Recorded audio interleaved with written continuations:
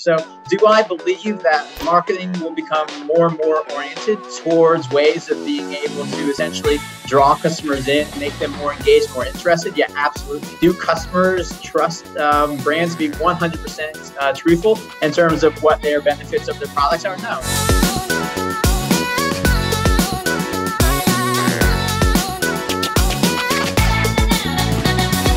Welcome to another episode of ET Brand Equity Digiplus Dialogue Season 1. Today, we have with us Mr. Scott Minteer, Assistant Vice President Marketing of Cars24 Thailand. Before joining the online used car marketplace giant, he was Head of Marketing Operations and Analytics at Central Group. We will take a deep dive into the nuances of performance marketing. But before that, Scott, I want a reaction from you on this particular picture. I was researching for this interview and I found this published somewhere. I really want to understand, is this what explains the tectonic shift that we have seen in e-commerce industry? You know, when I look at e-commerce in general, and I'll blend that into this picture in a second. So e-commerce has, based on technology, has been having a gradual and increasing trend, throughout the last, let's say, 10 years or so, a bit more than that, of course, right? So that, of course, had a big jump whenever we moved into COVID, and then now it's reverting back to the original trends as it was before and pre-COVID. When I look at this picture, more what it reminds me of is actually the physical nature of e-commerce and what makes e-commerce successful.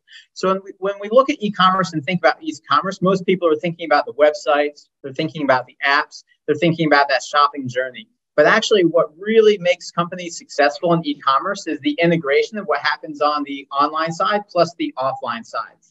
And that's something where I think this is also where we can have a bit more of a shameless plug for my employer, Cars24. But essentially, this is something where when Cars24 is doing something, right, we have this obsession for customers, of course, right, as most companies will say that they do. But in an industry like used cars, having that obsession with customers really becomes incredibly important. And it's that integration of what happens, let's say, for example, in procuring the right cars, right, or refurbishing those cars, and even capturing, let's say, the images and the flaws of those cars to make sure that those are actually really available on the website so customers can build trust that they're actually going to purchase what it is that they think that they're going to purchase, right? And then executing on there. And for us in Thailand, when we do our sales don't happen purely online. So we actually build leads online, and then that then transitions over to a sales team, which then continues to assist the customer on that journey to the purchase. So when I look at that picture, it really shows more about where the rubber meets the road, right? I guess a slight pun intended. And really how that combination of what happens on the offline side and the way that you deal with things there really interacts with the online side to be able to essentially, get customers what it is that they're looking for in a way that they want to be able to purchase as well too. And when I show that picture on digital medium, and you clearly see a Cars24 branded, trailer driving the car to the doorstep of the customer. It's also a big part of your marketing today, isn't it? Yeah, absolutely. Everything that happens in my mind that really makes e-commerce successful. There's a few exceptions, Amazon and things like that. But for the most part, the areas that make most modern companies successful in e-commerce is actually a lot of what happens on the offline side as well, too. So offline advertising becomes very powerful in terms of getting people to be able to understand, hey, that this company exists, right? Gets them into the discovery process to start investigating it, right? So definitely whatever happens in terms of store locations, for example, where your locations for your stores are going to be, right? How you essentially put your logos on the things that happen in the physical world, really then create that positive feedback loop to be able to bring that back into the e-commerce side, again, transacting there and then moving back to the offline side again. Correct. You were head of performance marketing and analytics at Central Group, and now you've switched to Cars24. Do you address performance marketing differently from how you used to treat it at your previous company, Central Group? Yeah, the two are so different. It's almost like a completely different beast.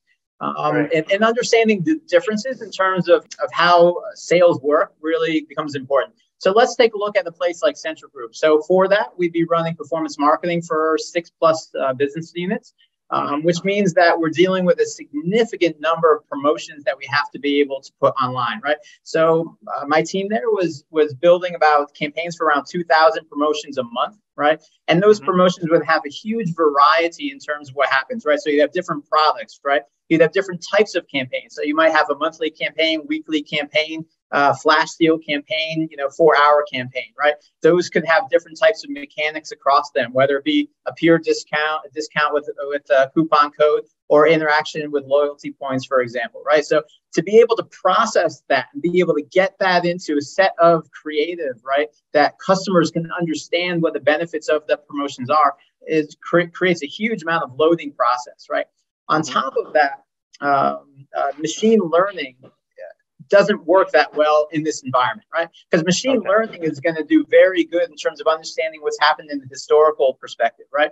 But whenever we know that we have this great promotion going on and we have a huge volume of sales that happens on one day or even a 4-hour day, the machine learning goes for a toss, right? So at that point in time, we need to be able to leverage human interaction to be able to really get those campaigns to work, to be able to elevate them up and then bring them back down again.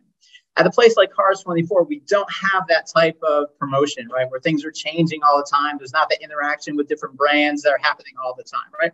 So what that means is that we're much more reliant essentially on the machine learning processes of the platforms that we're working on, right?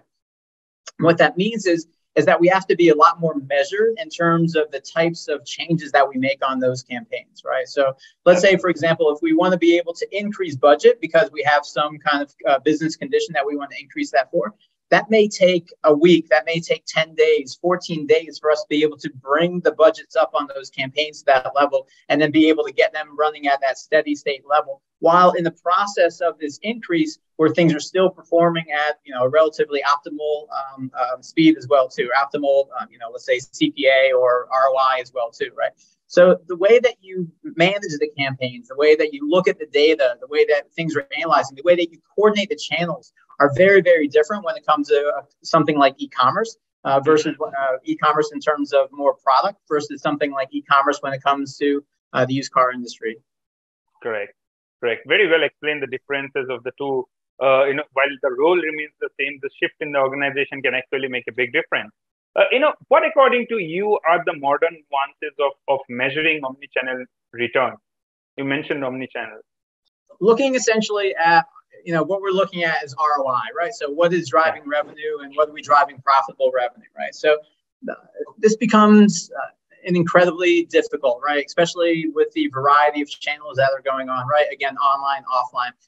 Typically in e-commerce, most companies are going to be based on something called last click attribution. I think most people probably know that, but just to kind of, get into that, it means essentially if somebody came in through, let's say, a social ad, then clicked on a search ad, and then went to a remarketing ad, the remarketing ad will get 100% of that ad credit. And so from an activity basis, in terms of adding budgeting, we'd say, hey, add more budget into that channel because that's what's working really well.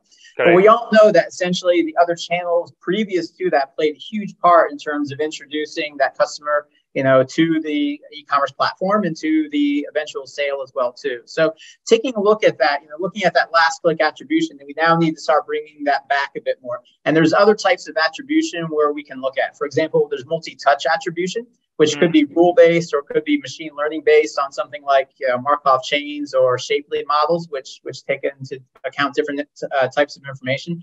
You can take a look at incrementality studies where you may say, hey, run our normal channels, but maybe take out some channels, for example, in certain geographies and compare that against the channels we did not take that out with and see if those channels are actually adding incremental value. The other one could be, for example, media mix modeling, MMM, where we're taking a series of data, typically cost information or impression information, and we're now looking at that data over a period of time and matching that against the revenue that's generated. And then being able to use machine learning to be able to say, hey, which of these channels are really having the most impact of that, right? Correct. So, determining the right method for that attribution is very important for companies to be able to learn that. And there's different nuances that each of these different types of attribution takes into account and certain that they don't. So no matter what happens, whether it's an automated rule or machine learning based, there still needs to be a large amount of essentially people interaction in that to be able to help make a better decision in terms of what the machine learning is telling you or what the other rule base could be telling you. So that way you can continuously say, hey, based on these activities, how do we continuously, increase our ROI, increase our volumes? Correct. And based on your experience and the market research data that is available, how will you analyze or how will you rate, the marketing channels which are probably most efficient for performance marketing? So what I mean to ask is, what according to you are the most efficient performance marketing channels today, and why? Okay, I think there's some caveats to that. But let's just take the question just at that value. So I think we can take a look at three different types of channels that work when it comes to e-commerce, right? First channel, and I think the OG of channels, which is going to be Google search, right? Yeah. So that's really going to be the key area that we're able to build into. And companies are able to have customers that actually use search for their products. So let's say, for example, if we look at e-commerce, something like sneakers, electronics, this is going to be heavily search oriented.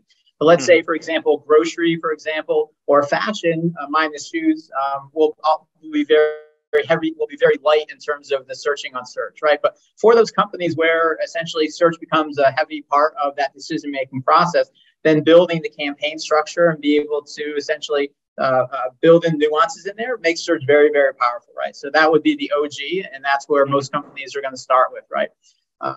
Moving on from there, the next one isn't so much of a channel, but more of a way of marketing, which I would look at as app installs, right? Doing app installs. And so that's going to be something that's going to cut across, social platforms, non-social platforms, right? So essentially getting those app installs. And that becomes, especially now in 2022 and beyond, becomes very repeatable, right? So we can do these app installs and still get pretty good last click attribution essentially on those app installs, right? For those companies that are able to have apps that work, right? But not only are we able to essentially build the ROI from that very first interaction there, we also know that we're also installing that app on the phone, which can then be used for future purchases in the future, or even on that current purchase. Let's say, for example, for Cars24, we're going to see significant conversion rates, benefits that happen from customers browsing on the app versus browsing on our website or mobile sites, right? So that becomes another very powerful performance marketing channel to work with. And then the last one essentially is a bit more difficult to scale. And again, it's going to be more of a conglomerate of things, but there's going to be essentially affiliate marketing, right? Yeah. So affiliate marketing, we might be getting into price comparison sites. We might be getting into cashback sites. There might be different content marketing sites that we're working with, right? For that, in general, affiliate marketing tends to work very well at a very specific cost per action. So normally we can say, hey, we're going to pay you and compensate you based upon this action. And then that becomes very repeatable from there, right? The only major issue with affiliate marketing is that it tends to be difficult to really scale it controllably, right? So you're essentially going to invest as much as you can in there. There's some things that you have to take care of when it comes to ad fraud and things like that in there, but you're going to try to scale as much as possible there. But then you're only going to be able to achieve so much of your budget on there. And again, then you're going to go back and spend on your other performance channels. Great. What a brilliant way to summarize it. My next question to you, Scott, is whenever we interact with CMOs, there are two common perceptions. One is data is important. In fact, very important, they say. However, there is this concern, as they say, what is even more important today is simplification of their data that are available with them. Do you think automation is addressing this issue of making data, simplifying data and making them presenting things to you, as actionable insights? So the experts at automation are not going to be the subject matter experts on what simplifies insights, right? So from my perspective, automation itself will just give you more of what it is that you've designed it to do, right? And so that's where it really becomes that partnership between the business owners and, let's say, the data engineers and the BI teams to really be able to come together to be able to understand what those actionable insights are, right? So data by itself is just simply confusing, right? Disseminating that down into real insight really takes a significant amount of essentially subject matter expertise, right? So automation by itself, no, I'm a huge fan of automation. I've been trying to automate everything I possibly can ever since I've been in digital marketing, because there's a lot of manual work that happens in digital marketing. So that automation enables the teams to be able to respond faster, do things faster. and at the same time, without having the right people and the stakeholders involved and being able to blend those teams together, automation, again, will just give you more of what you've had before. So it really is important for CMOs and for everybody to make sure that those business owners have really strong relationships with the BI teams, with the data engineering teams, that they're able to really put through and say, hey, this is the type of data that we need, the way that we need to be able to see that enables them to move from even from a dashboard into some very specific, let's say, segment insights as quickly as possible. Mm-hmm. Great. How are you engaging with customers or other potential customers, with content on social media? And can you now target, convert, on social media? I mean, that identifying, conversing, targeting, and then eventually converting as a customer. Can that entire cycle happen on social media? Yeah, absolutely.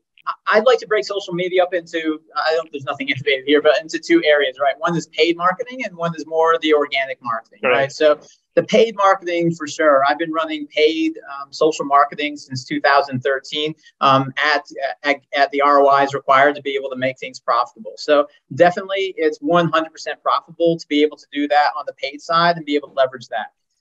When it comes to the organic side, sometimes that's a bit more tricky, right? Really getting the ROI out of that. And that's where essentially the content and developing those true content pillars becomes really, really important. So, Cars24, we try to say that we're a one-stop expert service. So what that means is by taking that and be able to springboard off of that into the content, it means what kind of content are we creating, right? So we will be able to create video content, for example, which essentially shows our salespeople or our marketing people essentially displaying cars, going through the benefits of those cars, what's happening with those cars, why are those cars specifically interesting, right? What we found from those videos actually is that customers are watching those videos and contacting us and sometimes requesting that specific car or that specific salesperson to be able to talk to be able to essentially, continue their journey in terms of that car purchase. So definitely social overall gives us that ability to be able to do lots of different things. And that also is what becomes really, really important with it, which is there's so many things that you can do on social, right? Making sure that you come up with the right paid plan, making sure that you come up with the right content and organic plan becomes really critical so you don't lose your path on that process. Great. And as we talk about social media, there's a lot of conversation that e-commerce is now moving to social commerce, and it's not just about Meta anymore. You have the WeChat, TikTok, or global platforms. All are becoming as important as being present on the highway billboard that we just saw. So, do you agree to that? Like, is that how we are moving ahead? I think it also depends a bit in terms of what you call as social commerce. So let's say, for example, star ratings on products, right? Reviews of products, is that social commerce, for example, right? I would argue that is social commerce, right? Which still can happen essentially on an e-commerce platform. So do I believe that marketing will become more and more oriented towards ways of being able to essentially draw customers in, make them more engaged, more interested? Yeah, absolutely. Do customers trust brands to be 100% truthful in terms of what their benefits of their products are? No. And so customers are always going to look for word of mouth from other customers to be able to get something in there. But in general, when we take a look at some of the key pillars essentially of social commerce, a lot of that ends up being video, right? So trying to engage on video.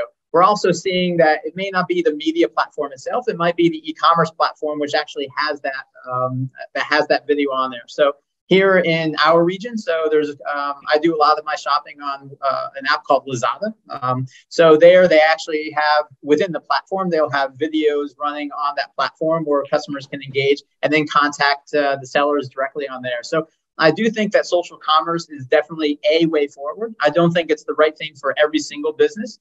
There will become a time where every aspect of what you're selling that will have some social aspect, though. Great, absolutely great. We move into our next segment. This is called the rapid fire or the stoppage time segment.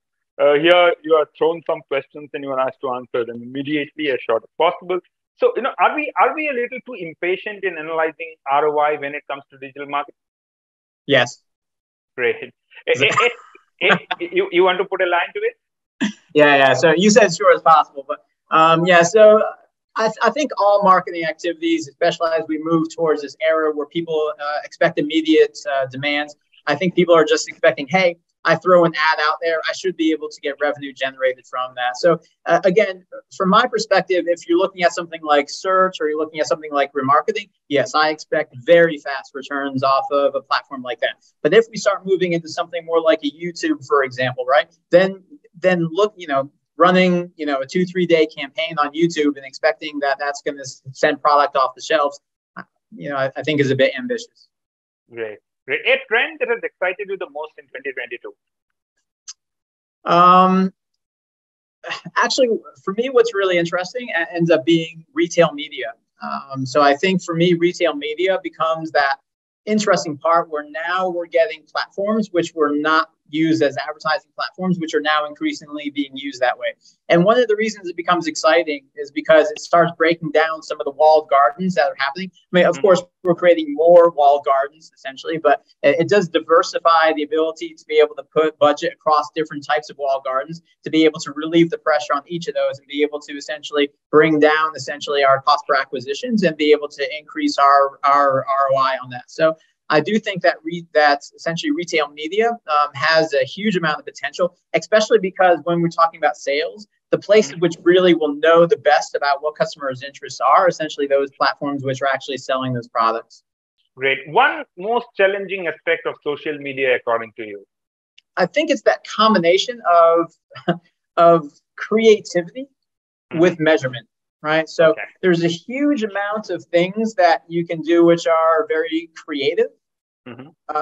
Measuring the success of that becomes incredibly difficult, right? Like we were discussing a bit before about last click attribution and where the role of discovery is on that. You can do some really innovative things on social, which may be able to get customers to discover more of you, but then getting that attributed back to those areas of creativity is a huge challenge. What is your view on Gartner's report claiming that marketers like you will abandon personalization by 2025? I just can't imagine. I mean, every marketer's goal is to have that one-to-one conversation with customers. So do I think that marketers will have to reshape their expectations of what personalization means? Absolutely, right? Personalization is mainly going to be built on machine learning, right? Machine learning is obviously going to be limited in terms of what it does, in terms of understanding that person based on the volume of interactions you might have with those people. So I think that just saying, hey, we want to have one-to-one personalization with everybody. Yes, I don't believe that should be the goal, but saying that we want to essentially engage customers and maximize the potential of personalization that it has on the journey. I think that that's something that marketers will continue to strive for moving into 2025 and beyond that as well. Great. First-party data, do you think it will be the differentiator and it will provide you the competitive advantage? Oh, or are we a little going too gaga over the first-party data? I think we can just even look. So let's take a look at the data that Google has and the data Facebook has, right? They were able to essentially build their platforms off of their own first-party data, right? We don't consider that first-party data. Usually we're looking at our own data. But if you take a look at that, first-party data is essentially, again, data is oil. First-party data is the oil. Really is the oil that gets machinery. That's where you're going to get your insights from. And even if we start going back and saying, hey, retail media, retail media will then enable different revenue streams, right? By having that first party data that enables you to essentially get more resources that are able to enable you to essentially get on top of your competition as well. So first party data is definitely critical. Bothering your customers too much to get that first party data, I think there's a big balance that needs to happen, that we shouldn't be trying to measure every small interaction that a customer has. So I think we need to balance what first-party data that we're getting and the importance of that first-party data. But overall, just as a broad general concept, first-party data is definitely a key to winning. Yeah. Great. As more marketing dollars are shifted toward performance than branding, do you think television is losing ad dollars in Asia to digital advertising?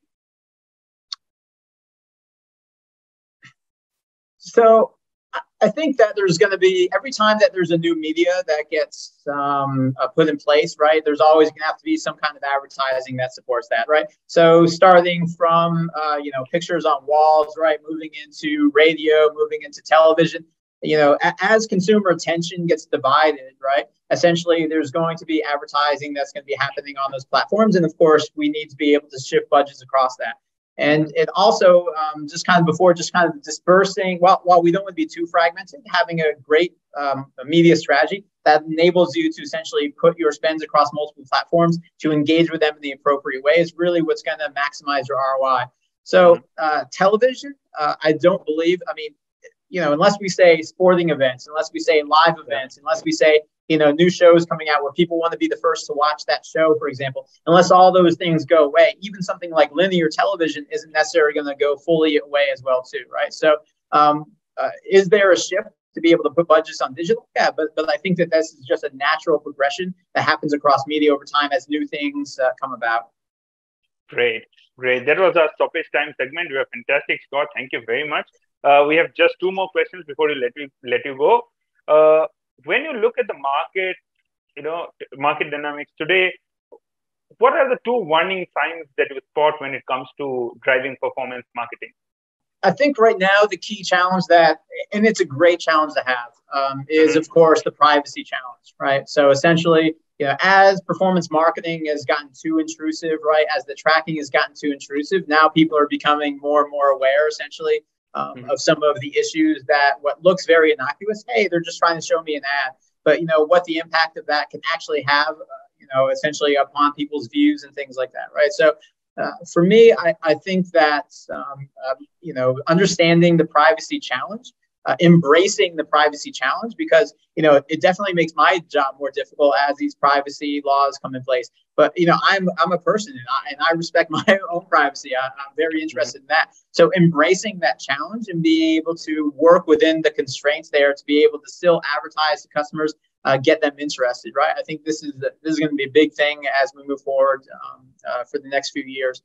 That would be number one. And maybe just kind of on that is also just making sure that companies that are also saying, hey, we're doing these for privacy reasons, sometimes are they actually getting that for privacy reasons, or are they actually doing that to be able to essentially build higher and higher, walls around their garden as well, too. So I think just kind of just understanding how the privacy is enabling or disabling different people and companies, I think becomes really important over the next few years. Great. Last question. And this is, for all the young marketeers there trying to drive performance, leveraging digital, what are your two bits for them that you will leave with? The first thing I think is that there is no shortcuts, right? So what do I mean by that? To really understand digital marketing, if you really want to get into it, you have to understand the platforms, right? You have to go in deep into the platforms, understand the nuances of the platforms, right? Just taking a simple test and saying, hey, now, have this certified, whatever on that, it isn't really enough. And that actually won't get you where you want to go, right? Really getting the hands-on time on the platforms, launching campaigns, right? Doing all those things hands-on to really understand all those really in-depth nuances in terms of how you can target, what you can do, right? That seems very tactical, but all those tactical things you can then leverage later on in your career to really build a lot more strategy in terms of how the platforms are going to work and how those platforms are going to combine with all the different channels that will be running as well at the same time. So I think that'd be number one. Number two really comes down into, know your math, right? Analytics becomes incredibly important, right? Being able to make sure that you can use Excel, make sure you know what every single right-click function is on Excel. Be able to make sure that you can actually do the math in your head. So as you're having conversations with people, right, you're in the game in terms of those conversations, understanding what's going on. These are two areas, understanding the platforms, understanding the math behind the platforms, I think are really two crucial areas for young marketers to really be able to build their careers in something like performance marketing and to move that into other types of marketing as well.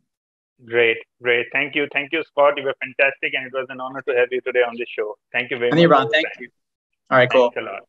All right, cheers.